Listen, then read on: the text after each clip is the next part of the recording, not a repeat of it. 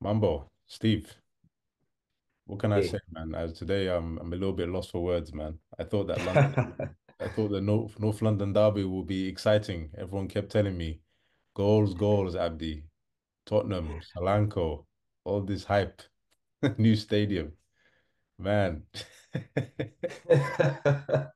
I The think I, game, I think yeah it was it was kind of tense because personally because of the injuries we're having and the suspension of Rice because we he's been a big part of our gameplay. Then another injury like Odegaard that was really scary because it was unfortunate for him to get the injury on over the weekend playing for Norway. So it's just it's just a good day for me because it took the fear out of me. It's a 1-0 game, but when it comes to a derby like that, you just take the win. You smile and give your back to the haters because that was just amazing. Because for one, I think my man of the match today was even yes, he was crowned the man of the match was Gabriel. He was so solid on defense today. He did an impressive job because we always expect the two to starting out in the defense, him and Saliba. But for today, I felt like he had the Tottenham in their pockets because you couldn't see Son do anything. You couldn't see Madison do anything. Yeah, there were some times where we thought it was gonna be we're looking sloppy, but all in all, it was a good game, a good win, but still a couple of uh, the downs that I saw from the game is I'm still not impressed with Havertz because that guy was nowhere in the game. Uh, because I, we I will disagree with you on Kai Havertz. He really it's all worked right. It's all hard. right. It's all right. But for me, it's because it's I know the things that he does that we don't see, but is the option we have. But I wasn't impressed. But I was impressed with Party because he kept on dropping back, which you don't normally see for him. But he really stepped up with the gegen in the defense, which is amazing. It was amazing for him, and the team really did a good job. The last thing maybe I would say that I spotted from the game was Waneri played a little minutes, but I think that kid's got a good future in Arsenal. He's got a good sense of sense of the game. He's got a good eye. He's good with his feet, and he's got a good body movement. I think he's got a bright future. Maybe keeps on getting a few more minutes. I think this kid is gonna be one of the good kids we've raised from the academy. Yeah. I see Zinchenko is playing, I always have a blood pressure.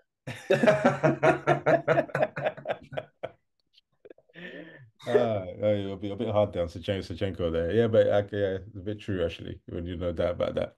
But the other part, they take from this game is Tottenham now. It's quite similar what happened to Man United, the other game. They come Mhm. across one of the top teams in the league. And for them, they're kind of shown, they're at home, to not score a goal against your derby. It's bragging rights anyway until the next time they meet each other. I don't think Tottenham are going to go and do anything at the Emirates. But there's a big gap between them and Arsenal at this moment. Yeah, that's true. That's true. 6 points. You have to understand we have won at the White Hart Rate for the last 3 games we have gone there. Yeah. That means that and they have 4 points in 4 games. Uh it's really hard for them. How they will catch up. You say that with such sincerity. He's got conviction in it. It's really hard. It's too bad we don't have a Tottenham fan here today.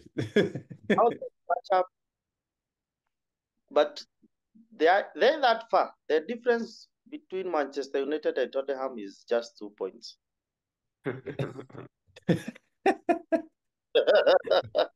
It's gonna be, you know what, dollar. I mean, to be honest, yeah, it's gonna be like this season. I think Ten Hag is becoming. It's gonna have issues because I watched that game, and I'm thinking, okay, now you've seen the four games. I mean, you can probably say, okay, City, Arsenal, maybe not get any points against them. I think more likely you're more likely to get sneak something against Arsenal. Forget City, even though it's a derby. I think that one is a conclusion on that end. But the one thing I wanted to know from you, you seen Tottenham. for that top four position. I mean, what's your take on them? You have to understand the manager. After the game, the manager said that he still has hope to win a title. Are you talking about Arteta or No, Tottenham manager. what? Winning a title, I think Yeah, I mean, he has a chance if he goes and finds another team to manage. now. There could be a possibility without sounding, too harsh on the guy. But he says a lot. I mean, I heard some fans on talk radio were discussing, saying, I mean, this is the problem I have with Tottenham fans. They go beyond their expectations to no other fans do. And this fan was saying that he reckons his manager is a better manager than Guardiola because, if he manages City, he'll win more trophies than Guardiola. Mhm. And I don't know how they calculate that or what they base that on, where that calculation is made, but it doesn't matter. But anyway, that's that. That was a good North London derby. What we do now, guys, if you're watching this, please subscribe. See, a lot of you watch this channel, but none of you subscribe, and please subscribe. But okay, let's go and touch on other games. I don't know if any of you guys catch the other game, Wolves Newcastle. I mean, That was huh? nice game. That was very interesting game. A very interesting game, Newcastle, yeah. yeah, Newcastle. It's people should not underrate that team now. They're in position 3 with 10 points, same as us. So, and they are playing some nice football. And the the changes that were made at halftime brilliant, brought in some good changes that made the difference for the whole game. Yeah, I mean For me, Newcastle they're looking sharp. I mean they've got a good start so far for that top four fight. I mean they jumped ahead of Aston Villa and the rest of the gang, not to mention. But then they have invested heavily. I'm still doubting Eddie Howe if he's the right guy for this position. But I think Manchester United have a long way to go. If you compare against the top teams, they are currently at position 10. If you look at the top teams, that's starting from Manchester City, coming to Arsenal, Newcastle, going to Brighton, going to Aston Villa. Those teams look like they are really challenging and they are not being outplayed. But if you watch a Manchester United game, what Dora said is true. They are being outplayed on all fronts, from defense to the midfield to the striking. And after 12 games, Rashford scored yesterday a goal. It was a good goal. And the question is, will he maintain that momentum? They are playing against Crystal Palace next game. We know what, definitely it's a hard game for them. We can predict, but because Crystal Palace is not an easy team, they will take the challenge. And so I think for Ten Hag, now he has control of the club because he brought all the players who are playing. 90% he's the one who signed them. So we give him time by December. If he will not have performed, definitely they'll show him the door by January. you're talking about Sancho. If you watch that game, the moment he was brought in, he made a very big difference in Chelsea's game. Because you see, he He was was part of, sharp. He was sharp. He came yeah, on. he was, he I was, mean, he was part of the for goal. me, I don't understand because what do you have on that Man United team? When you look at United now, you could have had Sancho and Mason Mhm. Greenwood playing. I mean, Mason Greenwood is just the worst decision United have ever made. Well, maybe Wilfred Zaha as well, but Greenwood. I mean, you see what he done in Spain, and you see what he's doing in France now. You don't have anyone Yeah. in that Man United team better than that. I mean, Mambo. These United guys, man, they seem to just be throwing players like they're throwing the money around. No, I think the problem with Ten Hag is, there's this question we should ask ourselves. How well is he good to manage other players' egos? Because when you have a player, whatever happens behind the back, you should be in a position to manage that player. And I think he terribly failed in managing Sancho, and that's why they started having this back and forth fights and bring everything out to the people, out to the media. So it's a good move for Sancho, and definitely I think he will end up going to Chelsea, or maybe another club will be interested in him. And it's bad that it seems nowadays Manchester United, instead of attracting quality worthy players and holding on them, it keeps releasing them. They did it to Ronaldo, they did it to Sancho. So the question is, I think Eric Ten Hag has fear of managing big talents. And let's go to the one game that really interested a lot of people. That was just surprised a lot of people. Anfield, Liverpool, Nottingham Forest.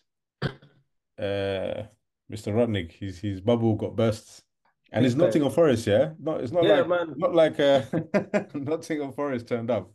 I think with the interesting meme going viral, they say they're still stuck in the forest. I don't know who's gonna pull them out. They I didn't see that coming because for one, we know how hard it is to get a win from a win or even a draw in Anfield. So it was quite a surprise to me, but really, this is football. The thing with Man City is, even if you outplay them, they get a chance. They don't lose their chances. Yeah, That's the good thing with Man. that's true. That's true. That's also You true. can outplay them all the way you want, but once Harad has a chance, if he has three chances, make sure he lose one or he miss one and score two goals. That is what makes a good team stand there. They may get they will not be an easy team, and the more they continue winning, the more Man City knows how to build the momentum. yeah, yeah. I mean, Haaland is just making a point this season that he's just going to bulldoze defenders. There's just he's not hanging around. I mean, he's undefendable. Like you can't defend against him. He's last season he had injuries. He took like 2 months or something off. He's still top goal scorer. This season, a lot of the teams, their players have come back from international competitions. Haaland has been chopping wood in the trees and sleeping somewhere. Manchester's been blue now for a while. Seems like it's going to be blue for a bit longer. It's going to be a while to the glory days. Anywhere, come back. But then we're all in the same boat. As long as Guardiola's there, none of us are going to taste anything. We might, for me, second place, fifth place, sixth place, you're still a loser. Yeah. You might get the glory of qualifying for the Champions League, but then you come across the Champions League cheaters, Real Madrid, who just keep winning all the time. But To me, the only way to defend Haaland is to make sure that the source is yeah, and the supply for the ball is cut off, because Lie. there's no way you're gonna man mark that guy. It's just simple. Make sure that Bernardo Silva, De Bruyne, and the likes don't get the ball to him, because in the box he's very little, takes his chances very well, and is someone who can inspire a team to a win, and a massive win if your defense is not really solid. So Haaland, this season seems like he's on steroids. He's gonna score a lot of goals, but then the real test will come is, can the other clubs match the consistent performances by Manchester City? That's the biggest question. But for the top scorer award, it's already but done, because I don't see. I expected Oli Watkins to be up there this season, the likes of Alexander Isak, but they seem to be not ready to challenge Haaland. So maybe they have left the task to Mohamed Salah, and Salah is also approaching his sunset days. So the top scorers award is all but done, and Erling Haaland will take it very early. yeah. I mean, he's got 9 goals already, so Out I of think four. Man, some impressive. people don't even score 9 goals in the whole season. But anyway, that's it. Last minute. So guys, this is a good talk. I guess we're back this week. We have Champions League, so I guess that's too many games to be talking about.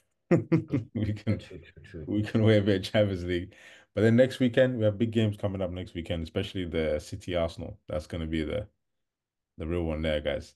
All right, All right. And I appreciate it, guys. Have a good Crystal one. Palace, What? okay. What do you say? I am saying the big are Manchester United versus Crystal Palace and Man City versus Arsenal. You heard it here. Okay, that's what we're gonna do. That's our concentration. Yeah? That's Dollar. That's it. Yeah. From now on, we talk about the title contenders and then Man United. All right, guys. Have a good All one. right. Bye bye. Okay, Take it easy. bye. Bye.